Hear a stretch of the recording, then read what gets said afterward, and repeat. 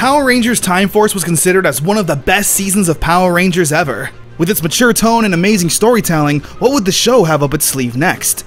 Power Rangers Wild Force is a landmark moment in the franchise's history for many important reasons. It was the 10th anniversary of the show, but it would also be the last season of Power Rangers under the Saban umbrella, and now under the rule of a certain mouse-shaped overlord.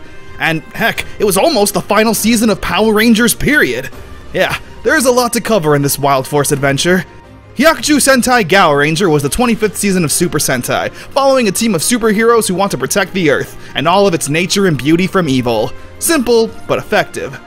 So, if Wild Force really was supposed to be the true finale of Power Rangers, again, then how would they go out? What would happen to this beloved franchise celebrating its 10th anniversary? Let's find out. Episode 1, Lionheart. We start off with this Tarzan-looking guy named Cole. He lives in the jungle with his tribe. One night, though, there's a ceremony in his honor. He's given a red crystal and a picture of presumably his family. So, Cole sets off on a journey to the big city to find his destiny.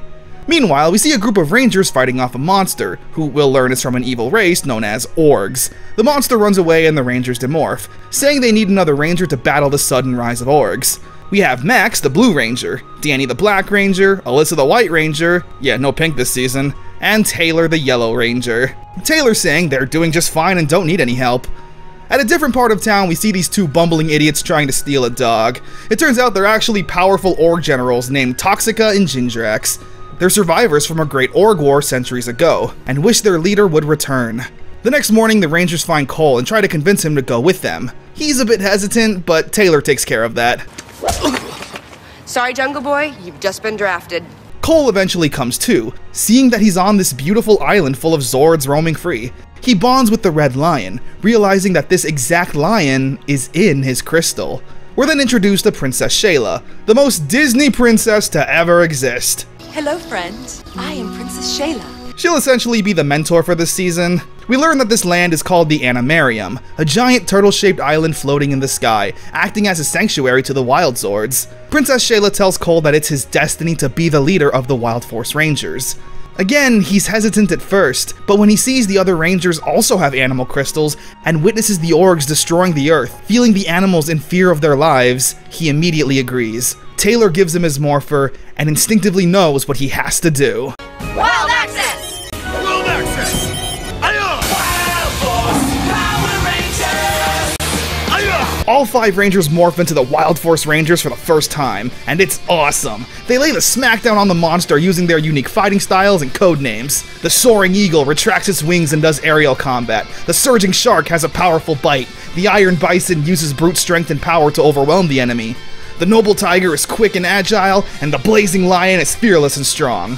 It's honestly so cool. I also really love these suits. They look so clean. Fantastic animal-themed helmets, a strong presence of the primary color, with their secondary colors being gold sashes that go along the body. And the suits come complete with these claws that make a cool whip sound when they fight. It just adds to the animal theme overall. They defeat the Org, but Toxica makes it grow big. With her evil peanuts. Princess Shayla then, in a long roundabout way, just says to summon the Zords. I like how they're summoned. They need to use their daggers. They put the animal crystal in it and make a flute sound. Very reminiscent of the Dragon Zord. They don't combine to make the Megazord here, but they just shoot a rainbow beam and destroy the Org. The episode ends with the Rangers celebrating a job well done, ready to take on whatever evil may come their way. Lionheart was a good opening episode. Just like Lightspeed, I guess they decided to not make it a 2-parter and just get to the meat of the matter, which I'm all for. This is also the first season to show Rangers already in action. The only other one I could think of is Andros. The Rangers themselves are also very likable from the get-go. Cole is the fish out of water Red Ranger who'll need to learn how to live, well, not in the jungle. He's kind-hearted, but seemingly naive about what it truly means to be a Power Ranger. Taylor was the original leader of the team. She's strict, but not mean. She cares for the team, but someone needs to be the one to whip everyone into shape. Danny is a gentle giant. He's big and buff, but shy and awkward. Just think of Eduardo from Foster's Home for Imaginary Friends. Max is the youngest of the group. He's always the one cracking jokes and being more emotional than the others. Alyssa, she's there. A nice, kind girl. That's about it so far. Princess Shayla, as I mentioned before, is such a Disney princess. Good lord, her character is just whimsical and happy and smiley. I can already tell she's gonna be kind of annoying. Toxica and Gingerx are also the only ties to the main villain so far. They're just comic relief, bumbling idiots doing some evil things. But of course, the main ingredient to any Power Rangers season is the theme song. So, how is Wild Forces? Whoops, look at that, another banger! We've literally not had a single bad opening theme so far. The whole Wild Force has so much energy, and the instrumentals are perfect for a morphing sequence or Megazord summon. They even got the... How very Lost Galaxy of you. Now, before we really talk about the Disney era and the end of Saban era, let's actually go through this season a bit and see what we got in store. With the next episode, Darkness Awakening. Gingerx and Toxica make it to their lair, and are greeted by their ruler, Master Org. He starts rambling off some exposition, but even the show doesn't really care, focusing on the two saying that their leader seems a bit off. Meanwhile, Cole is adjusting to his new life as the leader of the Power Rangers. Him and Taylor get into an argument, however, when Cole mentions that maybe violence isn't the answer. Cole wants to instead talk it out and make peace. Taylor, however, says that's pointless. The Orgs are evil through and through. It's a really good episode. The other Rangers are trying to have Taylor go easy on Cole since he's new, but also siding with her, telling Cole that she was the first Ranger recruited on the team and knows about the Orgs the most. Cole is a peaceful person who doesn't want to resort to violence. He tries to read the Org's heartbeat and connect with it, but can't feel anything. Needing to learn the hard way that he has no choice but to fight. So, the moral of this episode is sometimes people are unredeemable and need to be smacked around. I love it. The Rangers also create the Wild Zord for the first time, and wow, this is the first Megazord sequence to be done with CGI. It's a bit rough, but it's not awful, and I can't blame them. Luckily, the fights themselves never resort to CG. The episode ends with the Rangers cheering up Cole with a haircut and presenting him with his new team jacket, which he of course rips the sleeves off of and makes a bandana. I love these Wild Force jackets. I would unironically wear this out and about. Click, click, zoom. Cole is reading the Wild Force rule book and doesn't agree with it, saying there's only one rule they need to follow. Teamwork. Taylor is like me for real and gets sick of that, angrily storming off. Princess Shayla explains to Cole that Taylor was the one who wrote that book. It's possible that Taylor feels a bit disrespected with Cole showing up and saying everything she's done is wrong. We then get Princess Shayla's backstory. I don't really pay attention when she talks. There was a war between her forces and the Orgs. I don't know, it's not that deep. Just then an Org attacks Turtle Cove, turning Taylor invisible. Cole feels like this is his fault and tries to fight the Org on his own. But wait, what happened to teamwork? The rest of the episode has Cole and Taylor needing to learn to respect each other's methods of leadership, which of course they eventually do, becoming besties for life. Never give up. We learn that Danny has a crush on this girl named Kendall who works at a flower shop. Danny also worked there prior to becoming a ranger, but never told her how he felt. The two of them catch up and Danny offers his time to help make some flower deliveries. This angers Max because Danny said he'd help him investigate a ghost. Later that night, Max does so by himself, but gets spooked by a bump in the night, getting hurt in the process. This leads to the two getting into a fight. It's very realistic. We feel for Danny because he's a big, lovable creature who's just too shy to tell Kendall how he feels. But Max is the youngest of the group. He's naturally gonna be a bit more immature. So Max storms off, eventually running into an Org and fighting it by himself. However, he gets captured. The rest of the team then go out to find Max, Danny being the most worried. We learn that when Danny first joined the team, Max saved his life, instilling in him the mantra, never give up. And they've been best friends ever since. The Rangers eventually find Max in the Org. Max is trapped inside this bell with limited air supply, and Danny goes charging in to save Max while constantly getting blasted at. And the two share the most beautifully cheesy moment in Power Rangers ever. Max! Never give up! Motivated by friendship, Danny takes down the monster and saves Max. The two make up and take on the Org. Wild access! Guardians of the Earth! United we roar! That's right, the power of friendship is so beautiful. I don't think I've mentioned this yet, but the Rangers' final attack is where they stack all their weapons together and create the Jungle Sword. And with one giant slash, the day is saved. The episode ends with Danny writing Kendall a letter expressing his love. However, he gets nervous and hides it in a flower. But when he leaves, Kendall immediately finds the letter and reads it. Thank goodness. Now we don't have to watch Danny fumble the bag for the entire season. Ancient Awakening.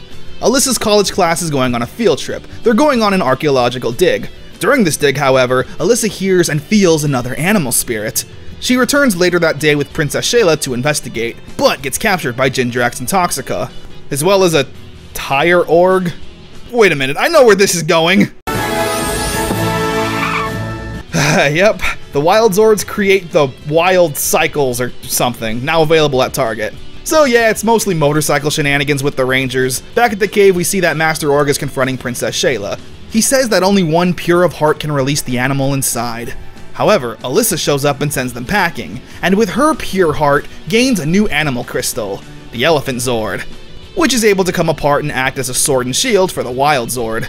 Apparently, there's a lot more animal Zords lying dormant after the Great Org War. Wishes on the water. Cole is looking at his long-lost parents, and Taylor tries to comfort him, showing a picture of her squadron, since she was once in the Air Force. The main story follows Alyssa reading Max and Danny a story. Why? They're adults. Apparently, if you write a wish on a piece of paper and put it in a bottle and throw it into Turtle Cove Lake, your wish will come true. Max gets excited at this idea and secretly goes off to make his wish. Later that night, an org shows up and Max sees that his bottle is trapped inside the org. This, for some reason, worries him. He's embarrassed because he's sick of being treated like a kid, so I guess he just doesn't want the other Rangers to find out he made a wish so they don't make fun of him. I really like Max's portrayal in this show. He really does come off like a kid trying his best to grow up and fit in. Also, throughout the episode, Max has been having visions of the future and hearing voices. It turns out this was another Wild Zord calling out to him because of his probably pure heart. So Max connects with the Wild Zord and it turns out to be a giraffe. What? This whole episode was water themed. Whatever. With the giraffe at the Rangers' disposal, they destroy the org. The episode ends with Max trying again with his wish, but this time Danny is there to fully support him. Max's wish is that he wants the team to treat him like an adult. The bare necessities. While out for a jog, Taylor comes across an Air Force base, where she starts to reminisce on the past. It's here we learn a bit of Taylor's backstory. While out flying one day, she catches a glimpse of the Animarium. However, she can't contact anyone and ends up crashing on the island. It's here she runs into Princess Shayla, and she's like, "Yo, you wanna fight evil?" And just like that, she's all aboard. I don't know how the military works. I don't think you can just leave like that. The main story follows these two kids showing up everywhere Taylor goes. An org attacks downtown, and Taylor needs to do battle by herself. She fights off the Putrids. I don't even think I've mentioned them yet. They're this season's foot soldiers. Once again, just goofy guys in spandex.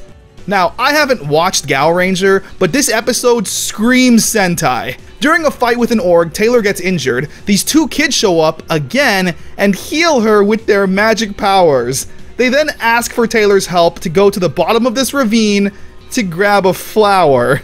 She does so, and the kids are thankful. They both reward her with 2 beans. The Rangers then defeat the org, and when it grows, the kids show up again, and the magic flower transforms them into Zords. The black bear and polar bear. You see what I mean? This sounds very Japanese.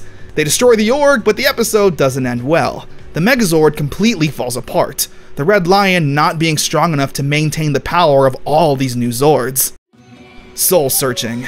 Princess Shayla tells the Rangers about a mythical creature known as the Soul Bird. In ancient times, this Soul Bird was able to heal any Wild Zord's illness and make them strong again, which is what the Red Lion desperately needs. So they go on a journey to find the Soul Bird. However, Toxica and Jindrax summon an orc to distract the Rangers. A big fight breaks out. The monster grows giant, but with the Red Lion's power levels low, they can't maintain the Megazord for a long time. Cole feels the Red Lion's pain and storms off with a head of steam when he sees the Soul Bird off in the distance. Just when Cole arrives, though, he's confronted by Master Org, who, 8 episodes in, finally does something. Cole tries to fight him head-on, but quickly gets disposed. During the fight, though, Cole drops his family picture, and when Master Org picks it up, he recognizes them. We get a flashback of Master Org attacking Cole's parents with vines. Because of this fighting, the Soul Bird flies away. Master Org then leaves as well, saying that the Soul Bird has never been seen or found by the same person twice. Just then, though, Cole gets another animal crystal. Because of his pure heart. I guess. Again. This is able to summon the Gorilla Zord, which can actually form the Megazord without the Red Lion, being named the Conga Zord. They defeat the org, and even though they can form a new Megazord, they're of course not just gonna let the Red Lion die. When Cole returns to the original Soulbird location, he spots something. An egg that was laid by the Soulbird. Cole is happy at first, but realizes the bird will never know its mother. Just like him. Soulbird salvation. Honestly, not much happens. Most of the episode goes on as normal. An org shows up and the Rangers gotta fight it. So Princess Shayla does a ritual to hatch the Soulbird. All the Rangers can ride it, which is pretty cool. I guess it just acts as a battery that goes into the Megazord, and boom, the Red Lion is back to its full power. They defeat the monster and the day is saved. There is something interesting though.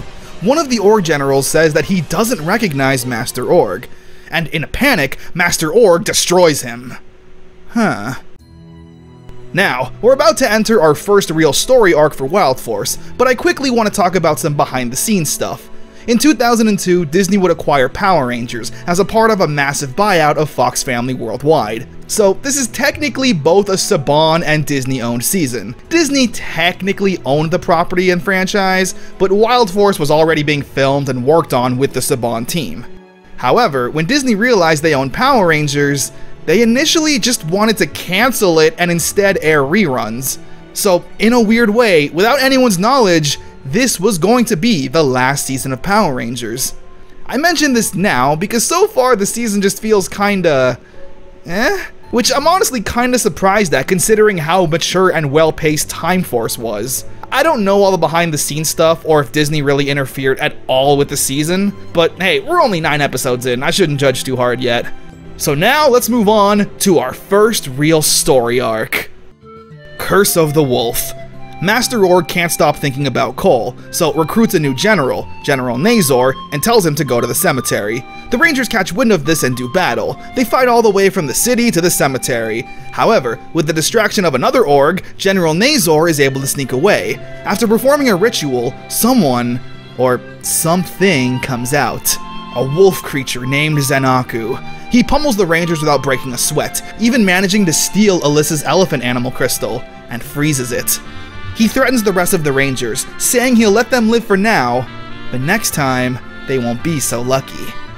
Zenaku is awesome. His costume is so cool and his voice is intimidating. To carry out 3,000 years of vengeance.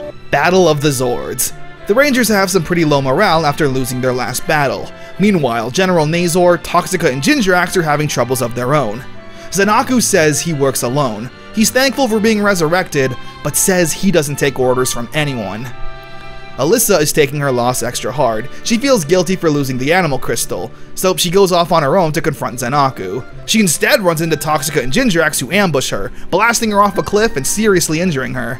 Zenaku finds her at the bottom of the mountain unconscious, and tends to her injuries, using a weird concoction to heal her wounds. The rest of the Rangers find her, but when she wakes up, she can't remember what happened. So, without being caught off guard this time, the Rangers morph.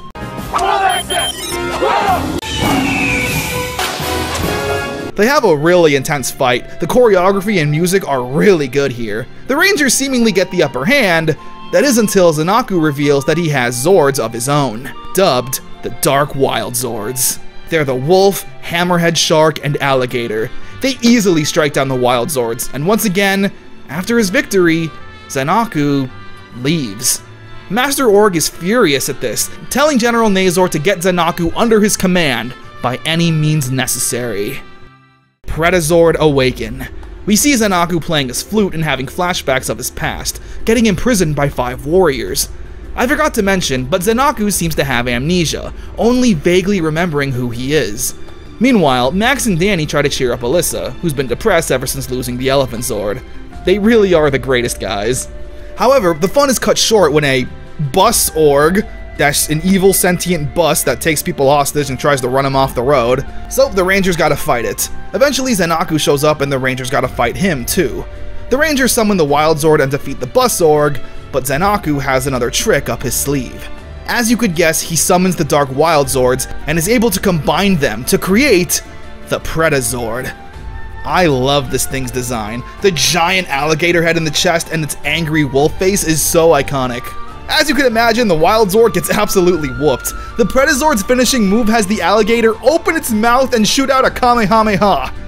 The blast instantly disassembles the Megazord and the animal crystals scatter across the ground. Zenaku spots the giraffe crystal and steals that one for himself as well. Max desperately trying to fight back, but easily gets knocked down. Zenaku now has 2 of the lost animal crystals under his control. Revenge of Zenaku.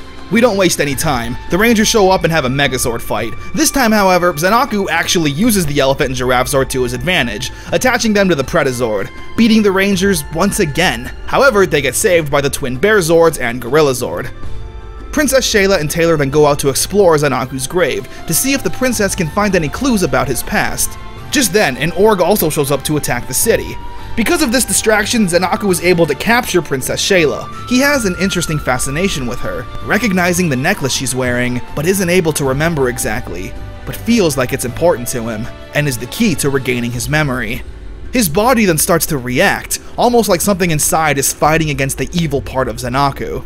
The Rangers come to save the princess and do battle with the motorcycle org. Zenaku of course shows up and Taylor fights him one-on-one, feeling responsible for the princess getting kidnapped. She puts up a good fight, but it doesn't go well for her, and to add insult to injury, also steals the Bear Twins animal crystal for himself. The episode ends with everyone in despair. Identity crisis. Zenaku is having nightmare flashbacks about his past. He's awoken though when a friendly wolf dog approaches him, whom he feels a strong connection and compassion for. The next day, Toxica and Gindrax attack the Rangers, with Zenaku of course showing up to join in. During the fight, Toxica shoots a blast and ends up hitting the dog. This immediately infuriates Zenaku, who attacks Toxica and flees the fight to bandage up the dog. Zenaku is struggling more than ever with who he is, now hearing voices from a talking Megazord. During another fight with the Rangers, that same Megazord shows up telling Zenaku to try and remember who he is. This Megazord is known as Animus, ancestor of the Wild Zords, and essentially, God. The rest of the episode has the Rangers doing battle with Zenaku and actually trying to help him remember his past, which he's clearly hesitant with doing, claiming he's nothing more than a Duke Org.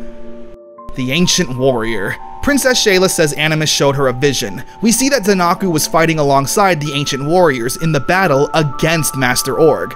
However, he proclaims the evil wolf mass is taking control, and he can't control himself anymore. He begs his friends to imprison him so he won't cause harm, which they hesitantly agree to. Princess Shayla believes that Zenaku is actually someone named Merrick, the 6th warrior who fought against Master Org. The Rangers also learn that Zenaku gets his powers from a full moon.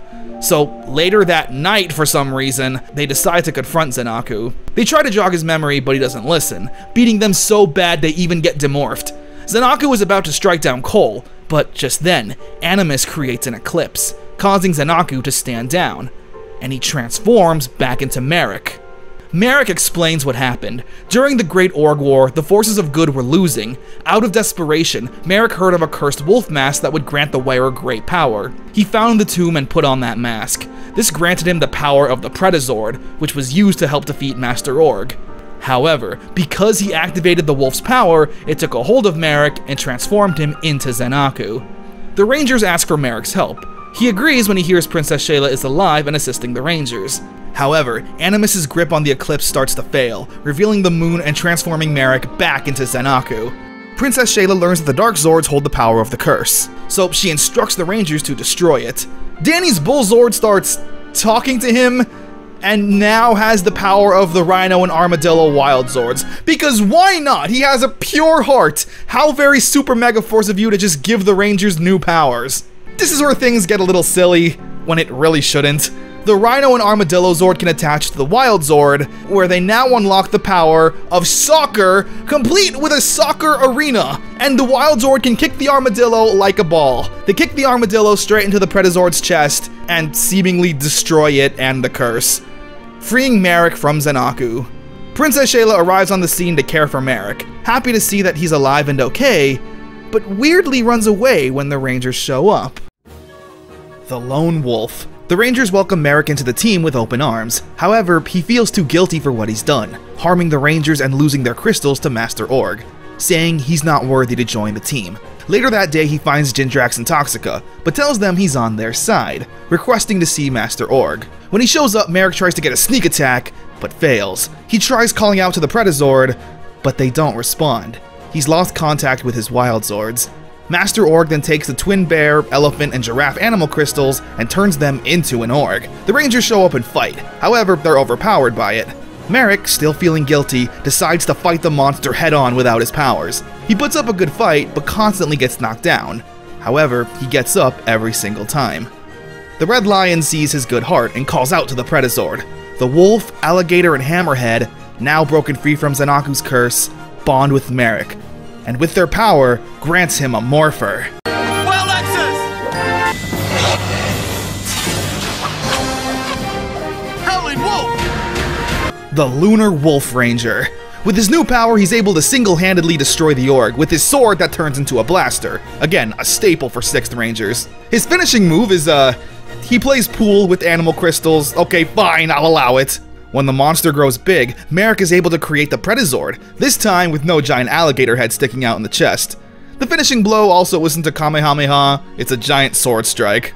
But just like Billy Mays, Merrick is still not done yet. He confronts General Nazor and lands his Full Moon Slash, destroying him with one hit. He gives the Rangers back their animal crystals, and despite having his new power, still doesn't feel worthy of joining the team. He reconsiders when Princess Shayla is mentioned, but ultimately chooses to go his own way.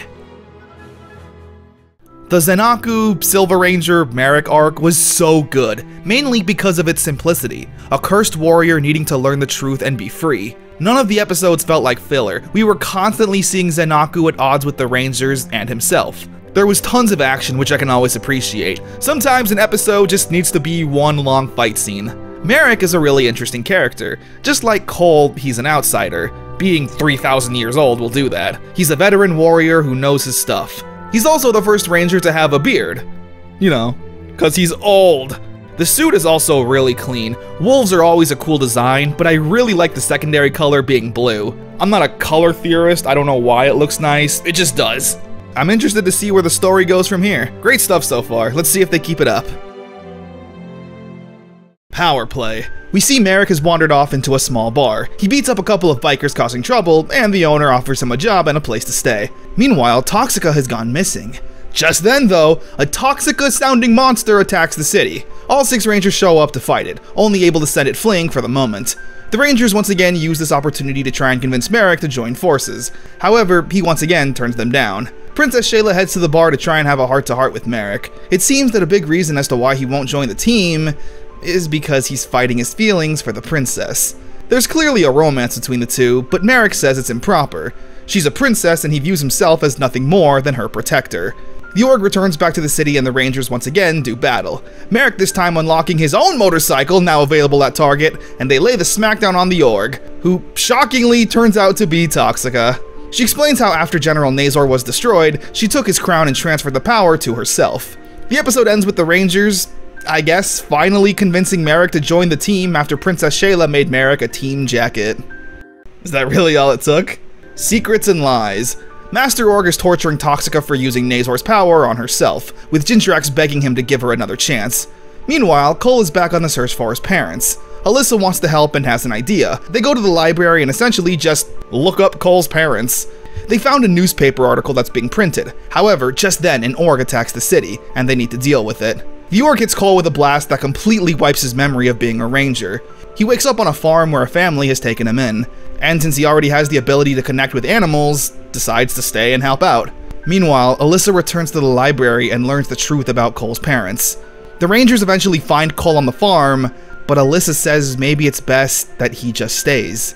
He's happy here, being a farmer, taking care of animals, and not worrying about his real life, or learning the truth. It turns out Cole's parents are dead. The article says 3 scientists and a baby.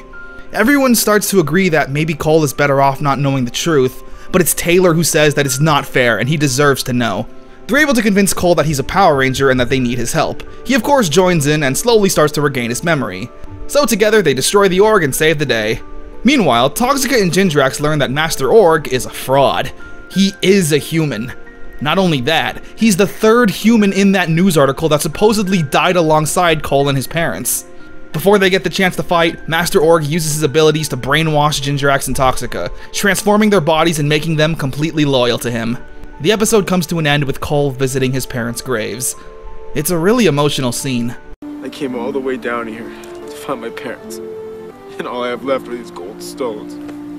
The other Rangers try to comfort Cole, with Taylor giving him some hope. There's a grave there for Cole as well. She says that everyone thinks he died alongside his parents. So, if Cole's alive, maybe his parents survived too. This is a fantastic episode. It's so strange hearing the word death and die in Power Rangers, since usually they try to avoid using that phrase entirely. The tornado spin. Enough of that drama nonsense. This episode features a bowling org. That's right, an org who specializes in bowling. His bowling skills are too powerful for the Rangers. Luckily though, we learn about Max's backstory and origins. He himself was training to be a professional bowler. However, he gave it up to be a Power Ranger. One night on his way home, he saw some girls being attacked by an org. He was afraid at first, but eventually stood up to it, being saved by Alyssa and Taylor, where his shark crystal lit up and knew his destiny has come. He runs into his old bowling sensei, who's bitter at Max for giving up on his bowling career. However, he needs his help to learn the only move that will defeat the bowling org, the tornado spin. This is such a fun and silly episode. Max is like training too hard, hurting himself and going through whatever it takes to learn this ability. It's funny because like, it's bowling. It's not like he's doing karate or punching down a tree. Who hurts themselves this bad bowling? You gotta stop. You can't do this. I can't. I'm not a quitter. The two make up and Max promises to return back to the bowling alley when his mission is complete. The only other thing we learn is, yeah, it's confirmed Master Org knew Cole and his parents back in the day, and, again, supposedly died alongside them. Three's a crowd. The Rangers learn of an org that's kidnapping brides. This angers Danny to a comedic degree, constantly going on about how love is the most important thing in the entire world. The org is attacking another wedding, but this time the Rangers show up and fight it. During the fight, however, Danny runs into Kendall, getting flustered and lovesick all over again. It's pretty cute if I'm being honest. They don't stop the org, but Danny doesn't seem to be too concerned. He says he should warn Kendall about this, since she delivers flowers to weddings. When he shows up though, there's another guy trying to get her attention. The two then squabble for Kendall's affection. During this though, the org returns again, Kendall getting hurt in the process, and Danny fights off the putreds, telling the guy to take Kendall away to safety. And when he thinks the coast is clear... Yeah! Wild access! The Rangers show up and run off the baddies. The attack landed Kendall in the hospital. Danny made her a homemade bracelet to cheer her up, but when he gets there, the other guy, we'd never learn his name, pulls Danny away, saying there's no way he can balance keeping Kendall happy and being a Ranger. Danny depressingly agrees, just asking at the very least she gets his bracelet, before being called away to fight the org. The guy gives Kendall Danny's bracelet along with an expensive necklace he bought. However, Kendall clearly treasures Danny's gift much more. So she runs out of the hospital and onto the battlefield, telling Danny she understands and supports him 100%, all while wearing his bracelets. This makes Danny go Super Saiyan. Fueled and motivated by love, he has the strength to fight off every single putrid and org by himself. It's so heartwarming. He's like an excited child. We've all felt this way in life about one thing or another. And they of course destroy the org. The episode, however, ends with Kendall saying she doesn't want Danny to focus on protecting her, and should instead focus on the Rangers' mission. It's not a flat-out rejection, but it's more like, I'll be here when you're done. She feels guilty at first, but smiles when he sees Danny is surrounded by people who love him. A Father's Footsteps. It's an Alyssa episode. Kinda similar to Max's, we learned that Alyssa's father created the tiger fighting style, and he wanted Alyssa to run the dojo when he retires. But Alyssa wanted to go to college and learn about nature and animals and stuff, so he eventually let her pursue it. The episode mainly follows Alyssa wanting to make her dad proud of her. He learns that Alyssa has been skipping class, but it's because an org was attacking the city. He's initially super disappointed, but learns that she's the White Ranger, and utilizing their family's fighting style against the orgs, which he's happy about. That's about it. A nice and simple heartwarming episode. Lots of slower and more character-driven dialogue. Good luck, my white tiger. Sing Song. Master Org confirms, again, that yes, he was the third dead scientist with Cole's family. The villains create an org out of the headstone. This somehow makes it so it can never be destroyed. The Rangers do battle with it, however, it's really powerful, damaging the Wild Zords. Just then though, another Wild Zord shows itself, a Deer Zord. It's able to momentarily put the org to sleep before running away, Merrick remarking that the deer still must be angry with him. We learn that back in the day, Princess Shayla and Merrick used to sing to the Deer Zord every day. God, please, no! Alright, it's actually not that bad. I hate that it kinda grew on me. However, when the Great Org War began, they stopped singing, and thus the deer never showed itself ever again. Merrick tries to explain that, but the deer doesn't care. Bad timing too, since the Org has woken up, but the Zords are still injured. So Merrick and the princess know what they must do. Yes, so they sing the song, and I guess it wins back the trust of the Deer Zord, which for some reason Alyssa gets its animal crystal. It can combine with the Zord, and together they destroy the monster. The episode ends with Princess Shayla telling Merrick she promised the deer they'd sing to it every morning, which Merrick is low-key happy about. I haven't mentioned this yet, but this season does a fantastic job with all the different Zord combinations. I love seeing all of them and the weapons they get with their disposal. Later seasons would go a bit overboard to the point where I don't remember what Zords do what, but here it's perfectly utilized, setting up each Wild Zord and giving their debut some grandeur. The Wings of Animaria. Master Org revives General Nazor, turning him into Super Nazor. He's so strong he actually kills Alyssa, Danny, Max, and Taylor. I say that because later on they wake up in this purgatory, and this little child says, "You've been given a second chance." So, they died. However, the second chance this kid's talking about is the chance to solve a puzzle and return back to life. A literal puzzle. Doesn't look too hard, to be honest. Meanwhile, Cole and Merrick are fighting for their lives by themselves. The Rangers eventually solve the puzzle and get rewarded with a new Wild Zord, the Falcon. It comes with a new blaster, as well as... Yup, a Battleizer mode that turns Cole into the Red Savage Warrior. And finally, for the first time in a long time, the Battleizer doesn't look stupid. The gold armor is simple, but meshes well with the Rangers' color, since gold is already their secondary color. And the big Falcon wings make sense since, well, there's the Falcon power-up. And with this new power, the Rangers destroy Super Nazor, sending him back to the grave for good. And now, it's time for the always classic and always beloved team-up episode.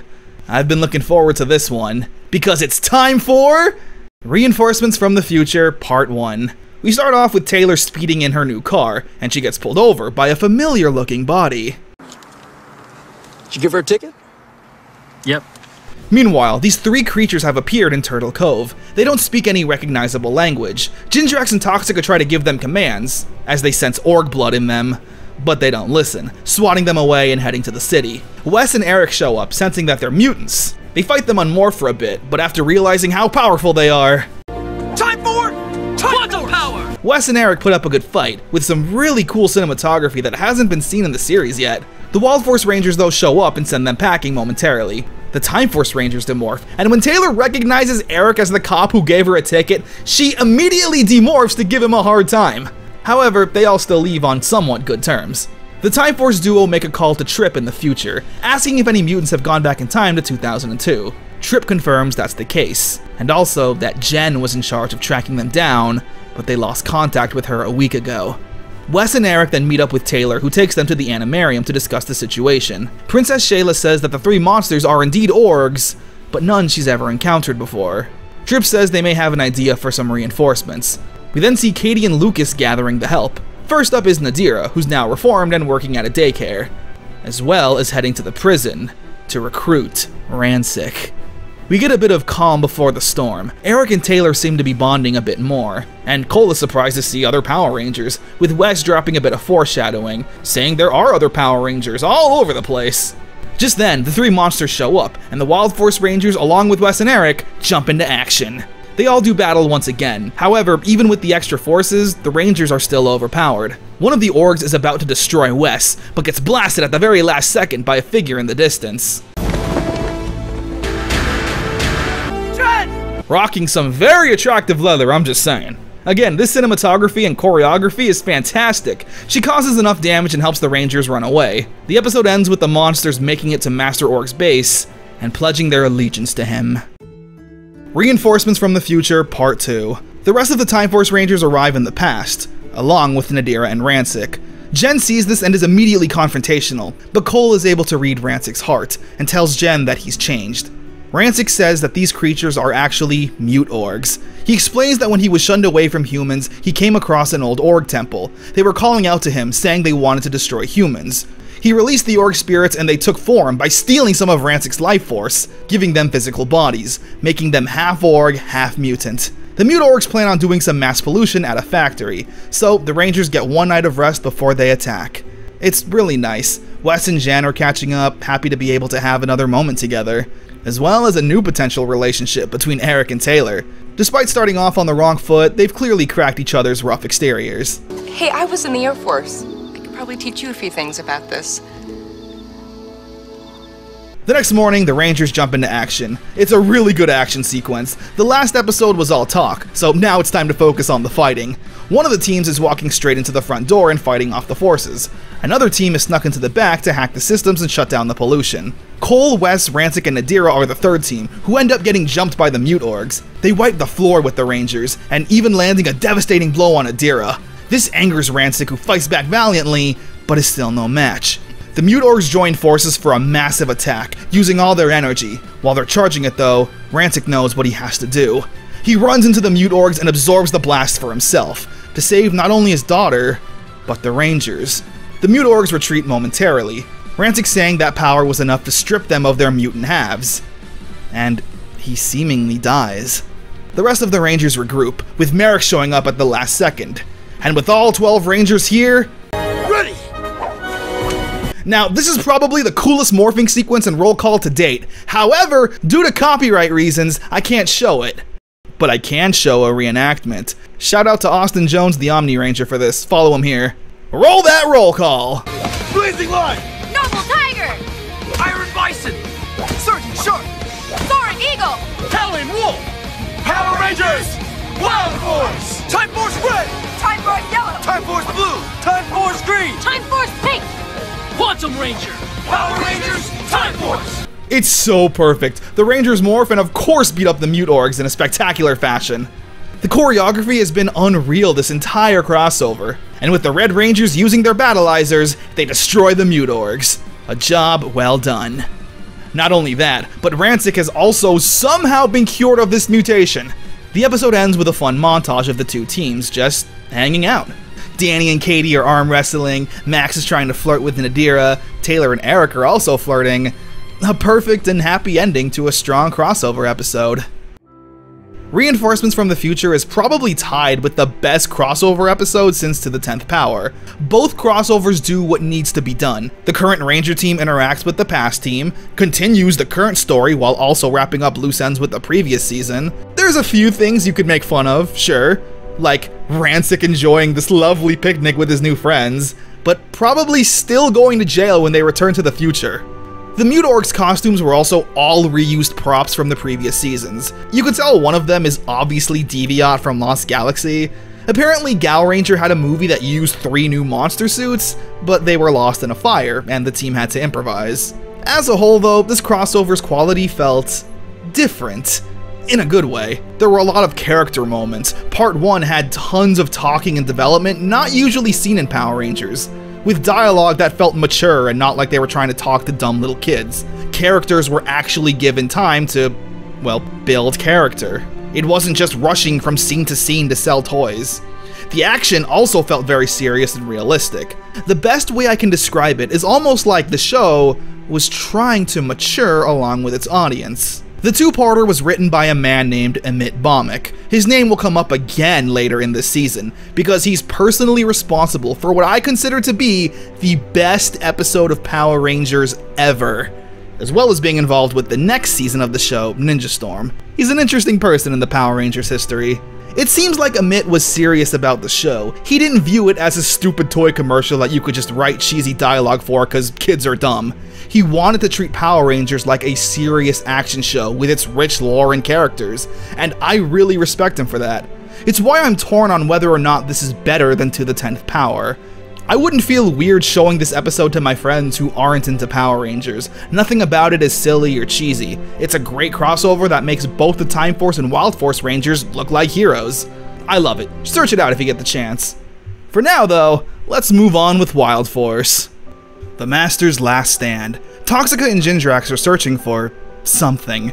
Meanwhile, Master Org realizes that he doesn't have much time to stop the Rangers, since he's been found out as a big fat phony. Back in Turtle Cove, they've apparently found the body of Dr. Adler, the third scientist that was presumed dead with Cole's parents. The Rangers show up to the hospital, with Cole the most excited. He runs into the room, but it's a trap. All the Rangers get knocked out and wake up in an empty warehouse, where Dr. Adler confirms what we already know. He is Master Org. He has the Rangers tied up in vines and explains what happened to Cole's parents. Long ago, he was once in love with Cole's mother. However, his father ended up marrying her. Master Org felt like this was a massive betrayal on his end and never forgave the two. One day while doing field work about the Animaria, Dr. Adler found the remnants of the real Master Org. Feeling like he was pushed to the edge, he eats the seeds and obtains the power of Master Org. And kills Cole's parents.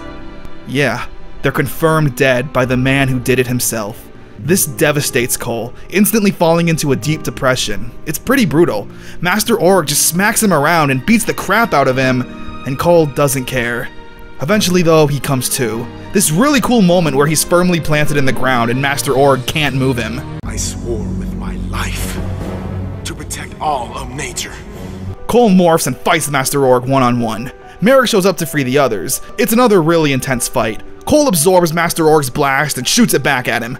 This blast completely stripping Master Org of his powers, turning him back into Dr. Adler, a pathetic, weak, and angry man. The Rangers try to walk away, but he taunts Cole, saying he's weak just like his parents, and even spitting at him. Seriously, this does not feel like Power Rangers. Finish me! But Cole tells him that revenge turned him into this pitiful man, and he won't go down that same path. Dr. Adler tries to return back to his base, but Toxica and Gingerx have revived a powerful Org that will be their new leader, Mandalok. He blasts Master Org off a mountain and seemingly kills him, but the episode ends with Dr. Adler growing a real horn. Unfinished business. Merrick feels a disturbance. In the Force, I guess, since Disney owns Power Rangers. When he goes to investigate it, he sees a familiar face.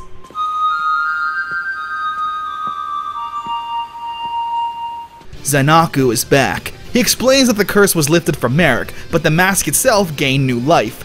Merrick fights with Zanaku, but when the Rangers show up to help, Merrick angrily tells them to stay out of it.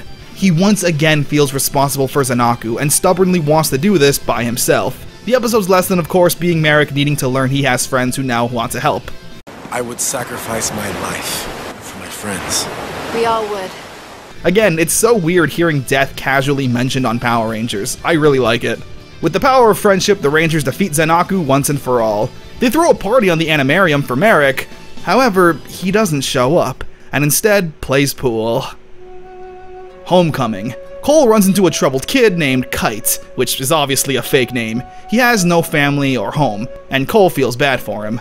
Meanwhile, Mandalok creates two new generals that attack the city. The Rangers try to fight, but this damn kid keeps showing up and interfering, saying he loves nature and doesn't want to see it destroyed. That's like 80% of the episode. When the Rangers try to call the Wild Zords, they don't respond. Kite takes Princess Shayla and Merrick to a construction site, where they're apparently building over an old ancient burial ground for the Wild Zords.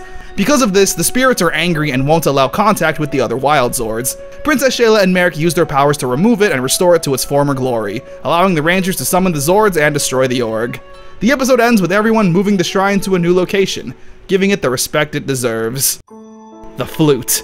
Mandalok creates a new Org that makes an annoying flute noise. During Merrick and the Princess's morning song to the Deer Zord, the Org's flute interrupts it and makes it sound like garbage. Or at least, worse than it already does. This angers Princess Shayla, saying Merrick sucks at the flute and is ruining their time together, saying he didn't even want to be here in the first place. It seems like a bit of an overreaction at first, but will actually make some sense come the end of the episode. The rest of the episode has the flute Org singing its awful song and making everyone dance. Yeah, it's stupid. Anyway, we learn that this flute incident was just the straw that broke the camel's back with Merrick and the princess. Ever since his return, Merrick has isolated himself from the Animarium, like in the last episode when he didn't show up to his own party. This has been wearing on Princess Shayla since, for 3,000 years, she thought that the man she loved was dead, and now that he's back, he won't stick around. Merrick explains that being on the Animarium is hard for him, reminding him too much of his past friends, but that he does love singing with the princess every morning. It's a really touching episode, Princess Shayla was being such a brat, saying things like, "Merrick is stupid anyway and can't play the flute." It was weird at first, but the payoff was so worth it. So, how do you think the duo stopped the flute org? Each day when the sun rises. However, when it's time for the Megazord fight, a new set of Wild Zords come down to assist. They're like alternate costumes for the Wild Zord. It turns out this is Animus making himself present, who apparently was supposed to be destroyed along with Master Org 3,000 years ago. The episode ends with Merrick and Princess Shayla making up, ready to sing their song for the deer tomorrow morning. Team Carnival. So the Rangers hang out with Kite at the carnival since he has no family or home or anything. It turns out though this carnival is owned by Gingerix and his brother who run amok. The episode is kinda boring from the Rangers' perspective. What's more interesting is that this is kind of a Gingerix episode. Mandalok called him useless, so he felt terrible and teamed up with his brother to prove Mandalok wrong. However, the Rangers of course end up winning and even killing Gingerix's brother. After his defeat, Toxica comforts Gingerix. You are not worthless. I'm proud of you. Really, Toxica? Yes. I can't believe I'm saying this, but this episode made me love these two. I don't want to see them lose. The episode comes to an end though, with Kite saying he feels like he recognizes Merrick, feeling like they've met before.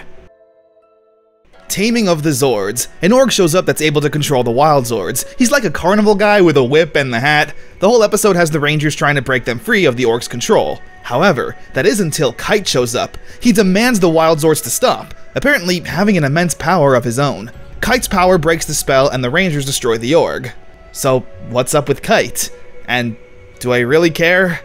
Not really, if I'm being honest. Monitoring Earth. Kite's watching TV and sees all the damage humans have done to the Earth.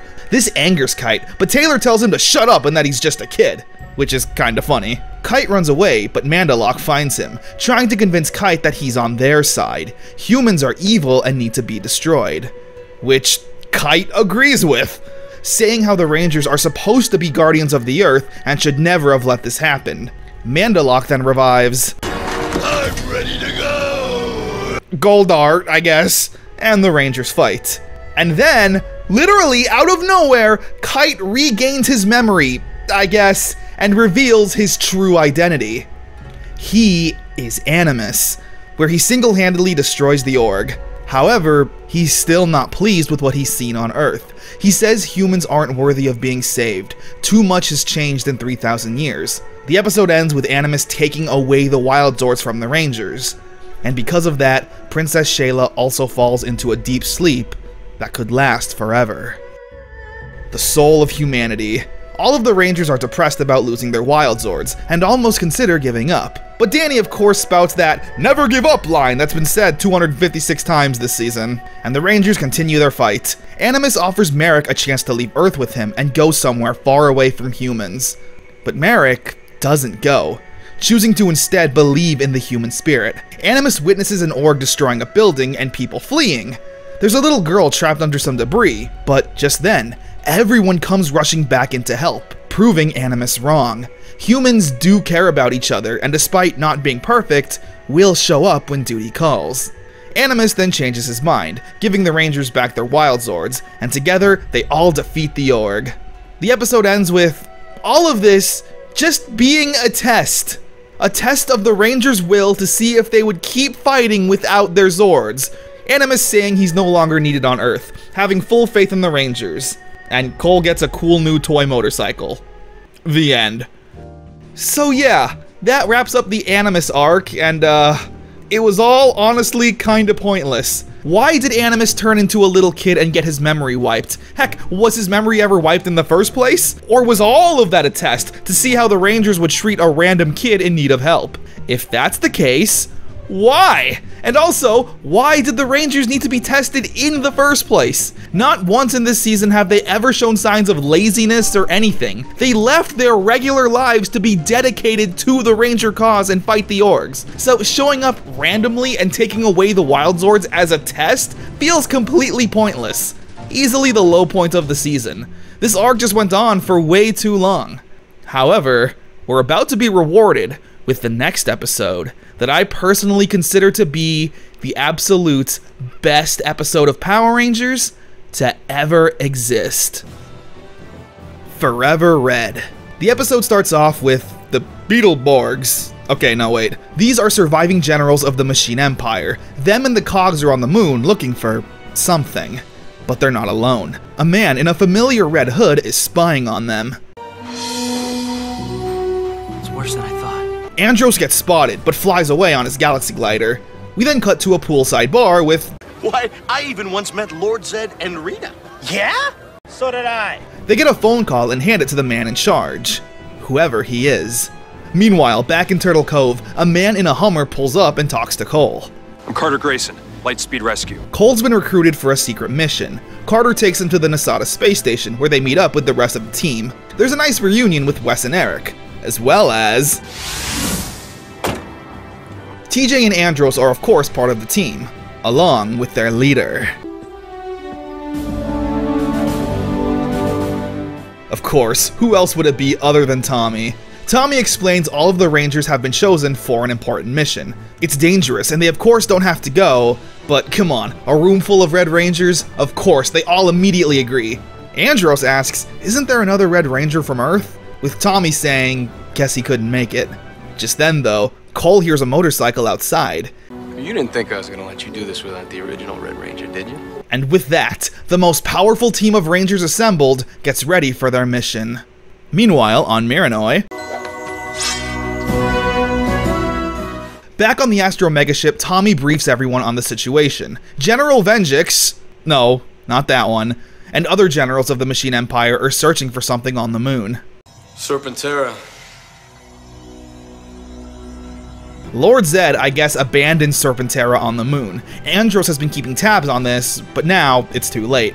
The Machine Empire is going to use its technology to give it life once again, and hopefully a new battery, since that thing was dying every 5 minutes. The Rangers then infiltrate the Empire's base, walking in the front door with a full frontal assault. We then get an amazing unmorphed fight with the Cogs. Every Ranger gets a chance to shine here. Jason and Tommy still got it with their spin kicks. Eric is also really impressive. Andros' stunt double goes hard. And Carter, he's got a gun. God bless Lightspeed. Cole gets blasted out of the base, but gets rescued by Leo and Oriko. And with all 10 Red Rangers together...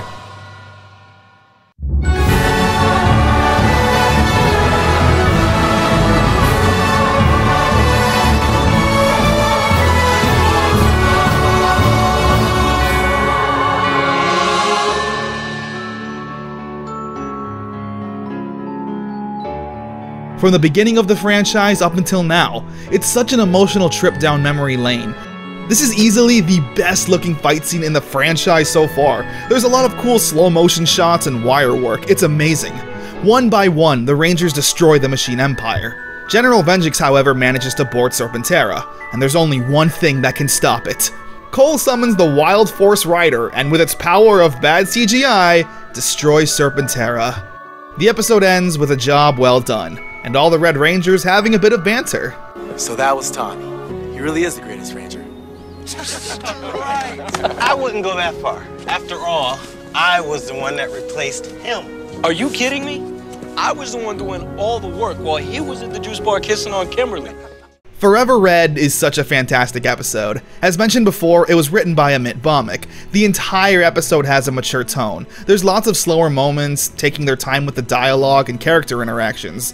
There's a lot of cheesy moments, sure, but it's not cheesy in the sense of Mighty Morphin Teamwork is Magic cheesiness. The cheesiness feels more like something you'd see in an 80s action movie. You know, if you miss King Mondo that much, I promise we can help you join him. I like how the lore of the past seasons all came into play here. Obviously, you could tear it apart. Why does Jason have his power coin? The turbo powers were destroyed. Why is Serpentera on the moon? Yada yada. Personally, I've always believed that Zordon's sacrifice not only wiped out all of evil, but restored all past and destroyed powers. Being the 10th anniversary, it's amazing this was able to be pulled off with the quality it has. Because it almost didn't happen. First off, you'll notice that Leo, or Danny Slavin, hardly appeared in the episode. He had one line and then morphed. If you look closely at every other scene he's in, he's just poorly photoshopped. The Rangers all do a knuckle bump and he's not there. But then he is, just laughing away. Apparently Danny didn't want to do the episode considering it was the same team that worked on Trakeena's Revenge, and, well, it was the worst crossover ever. along with some other personal issues with them apparently. However, he did end up agreeing to film as a favor to one of the producers. By the time he agreed though, the episode was pretty much already done filming, hence all the photoshopped scenes. There's also a certain Red Ranger that didn't show up. Rocky. Poor Rocky, nobody likes him. Apparently he moved and they lost his contact information, but it doesn't really matter considering they were only going to call him if Austin St. John couldn't make it. Plus 10 is a nice number. 11 Red Rangers celebrating the 10th anniversary doesn't feel as right. I'm sorry, Rocky. The episode was also intended to be an hour-long special as opposed to 30 minutes. Obviously, that would have been much better. There were moments that definitely felt rushed, like the recruiting scenes. There's a couple of deleted scenes you could find online. It's nothing crazy, just cut dialogue from scenes we already have. Yeah, let's go. I'm sorry. Only Cole was selected for this special mission. Well, that pirate diva talks turned me into a chimp. Yeah, I remember that. I was there too. At the end of the episode, when all the Rangers are talking smack about how they're the best, Andros says, Hey, I saved 2 worlds. What about that? but originally his line was, Hey, I'm the one that destroyed Zordon. which was cut because obviously why would you brag about that? The main issue people have with this episode is Cole's magic motorcycle that one-shot Serpentera, a Zord that literally destroys planets. I've heard this is because Saban is, as we already know, a cheap little gremlin, so when they ran out of budget, they decided to team up with a toy company to make this toy, and that money helped them finish the episode. I can't find anything to really prove that, but it makes sense. But overall, I personally still think this remains as one of the best episodes of Power Rangers. Screw it, the best! Serious plot, serious drama, fantastic action and fan service for everyone who's been watching since day one. There's a nice behind the scenes vlog Jason David Frank filmed all the way back in 2002. It's made its way onto YouTube and it's a nice watch. So hey, with all that yapping out of the way, let's continue with Wild Force. The Master's Herald Part 1. Mandalore creates a new general, Onekage, after ripping into Toxica for being useless. However, Onekage has a plan. The Rangers are fighting orgs in the city. During this though, Toxica somehow makes it onto the Animarium to kidnap Princess Shayla. You can fight? Yeah, what? You can fight? I'm pretty sure there's like 15 scenarios where that could have been useful. So, the princess and Toxica fight, however, Toxica's magic gives her the advantage. Orgs aren't able to usually survive on the Animarium. However, Toxica explains that Onekage told her to cut off her horn, promising it would grow back. She brings the princess to Mandalore. Just then though, Toxica collapses. Orgs can't live without their horns, and Onekage tricked Toxica to get the job done.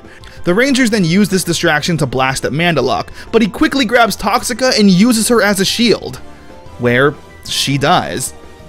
The Rangers manage to fend off Onekage, but the episode ends with them in despair, their princess now in the hands of the enemy. The Master's Herald Part 2. Mandalore forces the Rangers out of hiding with taunting the princess out in public. Just then though, someone makes their return. Master Org is back, with his real horn this time. It turns out Onekage was working for Master Org this whole time, and in one clean blast, Master Org destroys Mandalore. He also doesn't want Jindrax around anymore, but before he can destroy him, he teleports away with the princess. While on the run, Princess Shayla tries to connect with Jindrax, asking why him and Toxica blindly follow orders instead of thinking for themselves. Onekage finds the two, but when he goes to attack Jindrax, Princess Shayla jumps in to save him, where he ends up returning the favor. The Rangers manage to destroy Onekage, but the princess still remains a prisoner of Master Org, Merrick specifically feeling responsible, being the princess's protector. Fishing for a friend. Toxica makes contact with Jindrax via a magic mirror Onekage had. She tells him that the power that put her there is the same that can bring her back. Jindrax realizes that to save Toxica, the Rangers need to use the Jungle Blaster on Toxica's horn. Wait, have I even mentioned this thing yet? It's a new set of weapons based off the new set of Wild Zords. It's fine. During a fight with an org, Jindrax shows up to help the Rangers defeat it. Right when they use the blaster, he jumps in the line of fire to blast Toxica's horn, risking his life to save his friend. With that blast, it somehow revives Toxica's horn, and he's able to use a fishing rod to get her out of purgatory. The episode ends with the two hanging out in a park at night like they're Scott Pilgrim and Ramona, and decides it's time for them to look out for themselves and serve no master.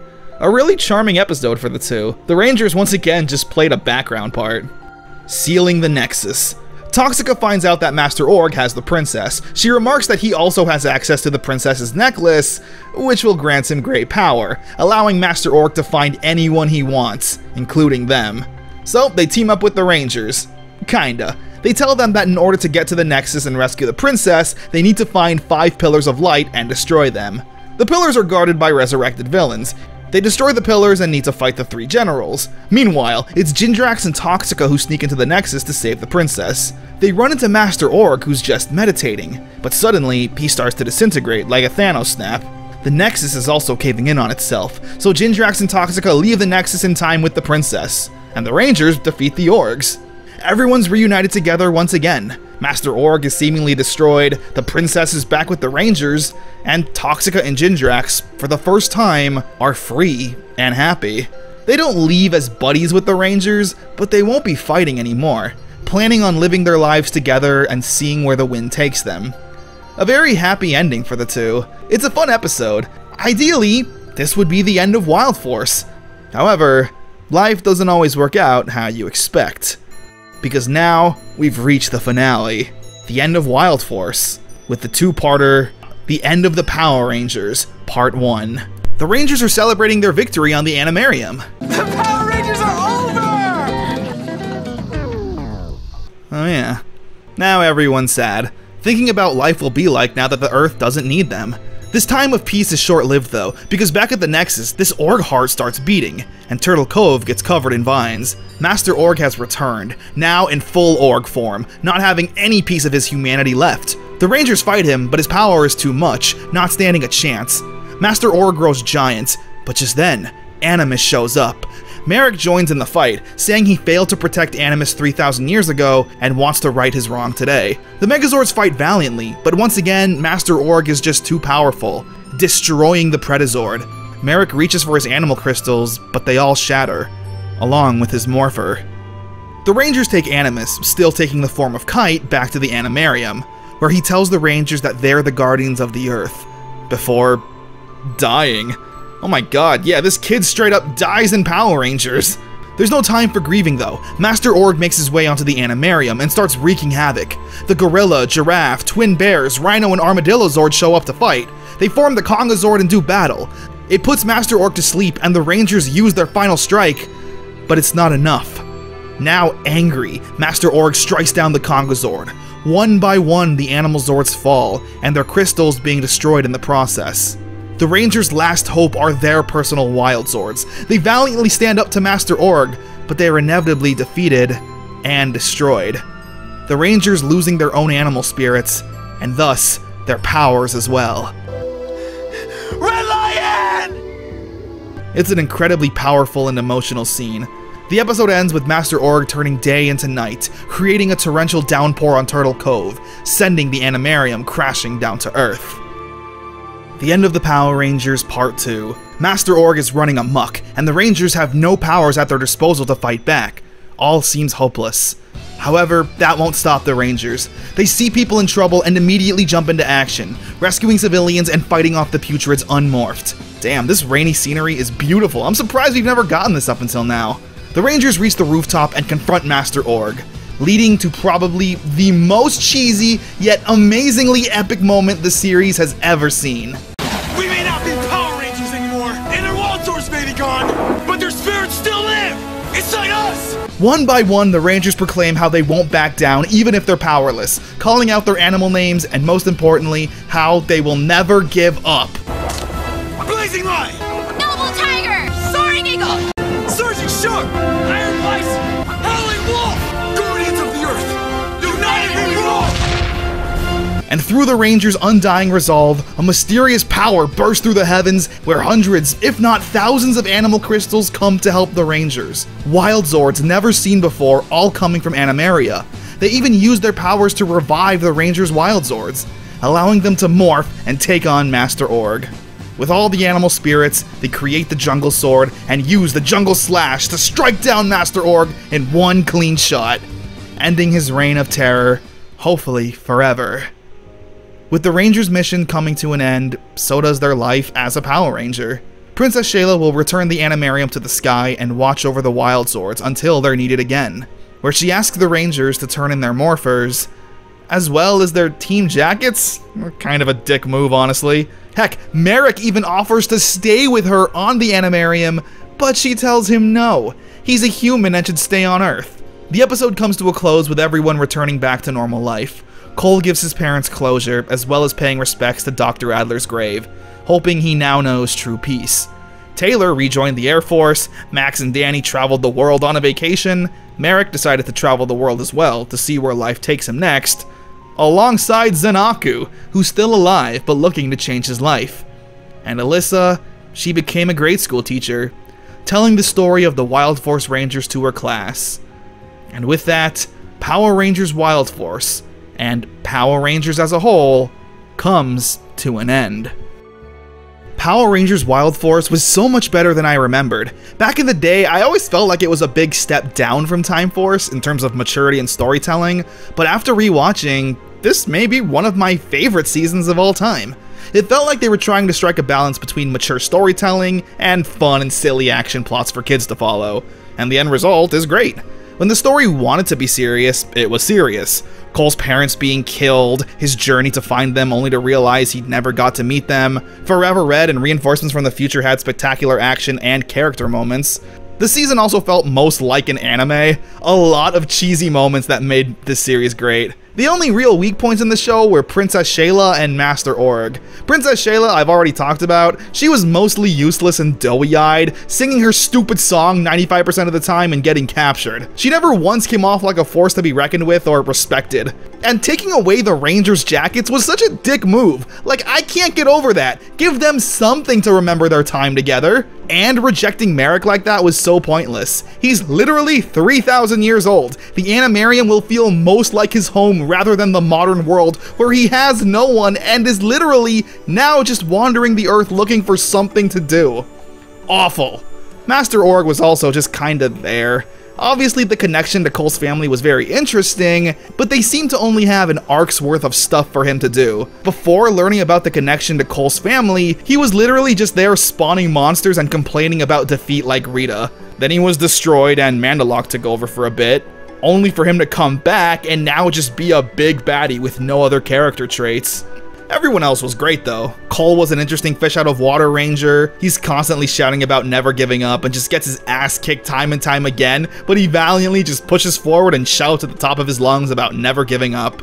Taylor stayed fairly consistent throughout. She definitely eased up a bit fairly early on, no longer being nagging and by the book. She was just a strong ranger that easily led the team when duty called. Max and Danny remain lovable little scamps in their own little way. I like how they dropped the Max wanting to grow up story, because just like the Rangers, we didn't view him as a rookie anymore. Throughout the series, Max constantly stepped up to the plate and did his parts. He grew confidence in himself, not worrying about being a kid, and instead, he was now simply a Power Ranger. Alyssa was also there. Yeah, probably the Ranger with the least development, but she was the glue and heart that held the team together. She was the only one that never once gave up hope or lost hope, always wanting to push forward and fight no matter what, even when the other Rangers felt let down.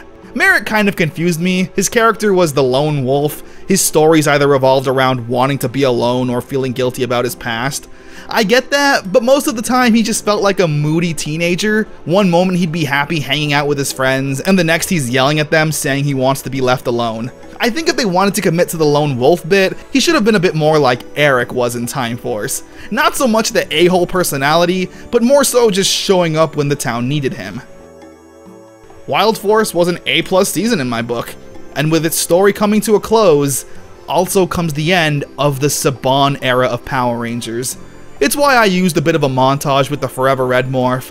Love it or hate it, this era of Power Rangers defined just what Power Rangers is.